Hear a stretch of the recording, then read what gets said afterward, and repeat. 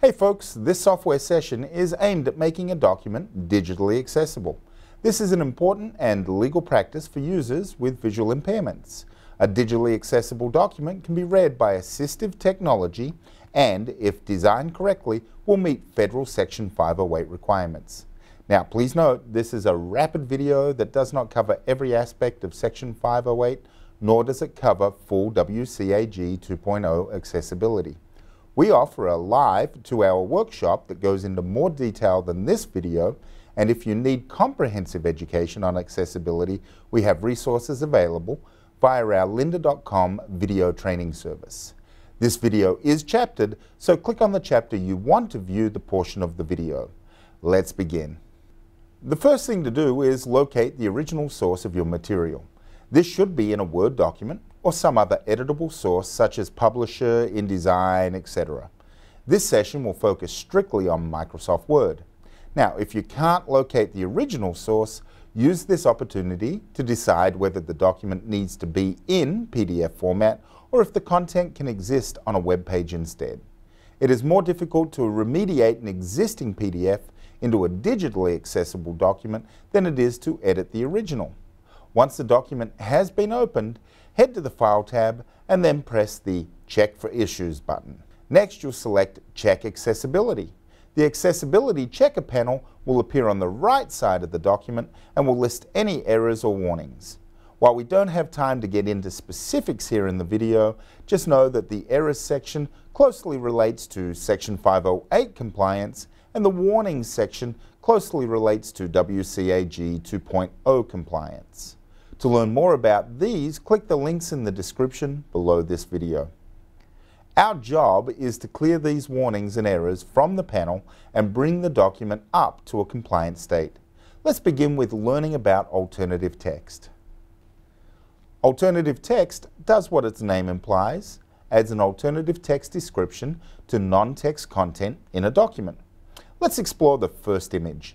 Visually, we can tell that this is the sunrise or the sunset over the Golden Gate Bridge. There's no way a screen reader can determine this, so we need to add an alternative text. In this case, we'll right-click on the image and select Format Picture. The Format Picture panel appears. Here, you'll select the Layout and Properties icon and then toggle the Alt Text menu item. In many cases, both a title and a description will need to be added. Context is the most important part when providing alternative text. You must determine if the image conveys content. Images that do not convey content do not need alternative text descriptions. For example, if the image is decorative and does not add to the document, you can add a set of double quotes in both the title and the description fields, and the screen reader will skip over it. Now, if the image conveys content and that content is described in the surrounding paragraph, a simple title such as Golden Gate Bridge would be added to the title field. If a detailed explanation of the image is needed, then that will be added in the description field. Only the author of the document can determine what specifically goes into each alt text field, but every image must have alternative text. In this case, it's a travel brochure. The Golden Gate Bridge is mentioned in the surrounding text, so we can't skip the image. The title remains as Golden Gate Bridge, but a description is needed to add more of an explanation. As soon as this is complete, you'll see that the error is removed. You'll need to do this for every image by clicking the next image and repeating the process until no images remain. Adding alt text to images is perhaps the biggest component of digital accessibility. Adding structure to a document is a close second. I'd like to show you what that means. When documents are created, the content is structured in the order it was added. If, for example, a section of text at the bottom of the document like this was added first, then followed by the introduction, a screen reader would read the content as such in the order it was added. That makes it very difficult for a person using a screen reader to understand. Adding structure to a document fixes that, and we do that by using styles. Word has built-in styles that can be accessed from the Style group on the Home tab. you want to start at the top of the document and select the section of text that is the title. Choose Title from the Styles group, and that style will be applied. Behind the scenes, Word is indicating to a screen reader that the document begins here. The same applies to the subheading. The rest of the document should consist of headings, either 1 or 2, depending on if you need a hierarchy or not. When the document is complete, there should be enough structure in place to make sure a screen reader reads the content in the correct order. Now, a quick note, you won't see this as an error on the accessibility pane. You'll need to manually verify that indeed all of the relative sections of the document have an appropriate heading. Now that structure is in place and images have alternative text, there's one last thing we need to address to meet Section 508 compliance: tables. If you use a table to lay out content, you're going to want to change your ways. Tables, from an accessibility standpoint, become a real barrier if used for layout. Tables can be used to convey data, but in doing so, the following must happen. The table must have a header row added to identify rows and columns. It cannot have any blank cells. It can't be nested within another table or have merged or split cells. To add a header row to a table, position your cursor anywhere inside of the table and click the Table Design tab. From there, place a check mark in the header row checkbox. Notice though that the error still shows up. You need to do one more thing.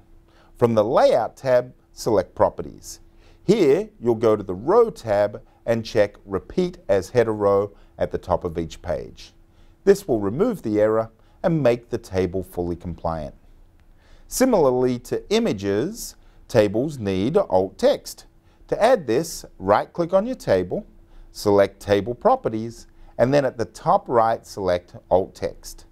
The alt text should be a text-based description of what is represented in the table. Now, for example, third quarter earnings divided into 3 category columns. There are 4 rows of data in each column. The bottom line with tables is again to use them sparingly and keep them simple. So far, we've covered everything that will make a Word document Section 508 compliant: alternative text, structure, and table header rows. Let's take some time now to explore additional items that also aid in accessibility and making documents easier for users with visual impairments. Starting with hyperlinks, you'll see there is an unclear hyperlink text warning. Hyperlinks should be created from a text description, not the link itself. In this instance, it's better to highlight the words Public Transit Information Site and make that the hyperlink. To do that, you'll select the words, right-click and select Hyperlink from the menu. In the address field, type the URL of the website, then click OK. Now, if you have a situation where you need the URL to appear in the document, you can add a screen tip by right-clicking on the existing hyperlink, selecting Edit Hyperlink from the menu, and then clicking Screen Tip. In this instance, if we state takes you to the public transit information site, we're able to provide a clear description of the link for a screen reader. Click OK, and the warning is removed.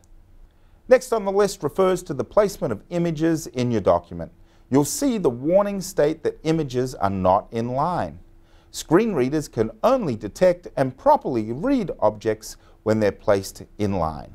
Assistive technologies must present users with the correct reading order when text wrapping is used, or content may not be read or be read in a confusing manner.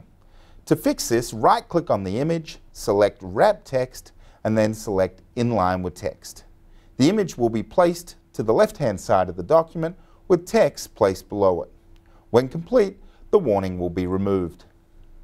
The final thing to do is to remove the repeated blank characters that are throughout the document.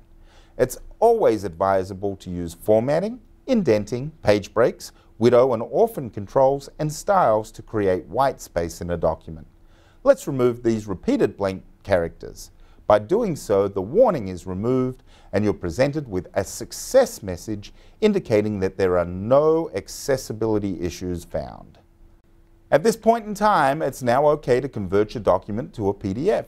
This process takes all of the accessibility work we've done and locks it into PDF format. Let me demonstrate that for you. With your completed document, you'll want to head to the File menu again and select Export.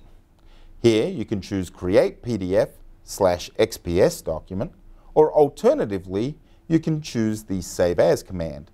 Select a location and select PDF from the Save As type drop-down, and then click Save. What's important here is that you don't select any option that allows you to print to PDF, because in doing so, you remove all of the accessibility fixes done to the document. The document will open up in the PDF viewer on your computer, which is typically Adobe Acrobat. Although it looks like everything has passed, you can't really tell unless you get a screen reader to read it to you. There are scenarios where the document may pass an accessibility check, but still render unreadable. There is a built-in screen reader on Word that can be added to your toolbar by going to Customize Quick Access Toolbar, selecting More Commands, then selecting Commands from All Commands, scroll down to the word Speak and add it. Then you can select part or all of your document and hit the Speak button and it will read your document. There are screen reader extensions for Chrome, such as Chrome Vox, as well as free standalone screen reader programs such as NVDA that will read your document back to you as well. We always advise to do this before making your document public. So there you have it, a rapid-fire guide to making documents Section 508 compliant. We hope you found this information valuable. It's only the start towards making content digitally accessible, but it is a critical step. Now, if you have any questions on the Section 508 law or the impact to the Towson community, please visit towson.edu/accessibility, or alternatively, you can email ada@towson.edu. Thanks for watching and make it a great day. We really hope you like this video. We have so much fun putting them together, and we make videos like this all the time. I want to encourage you to get in on the action by clicking the subscribe button and then the bell icon to be notified when a new video hits. Now, if you have a comment about this video, go ahead and leave it in the comment section below and we'll get back to you.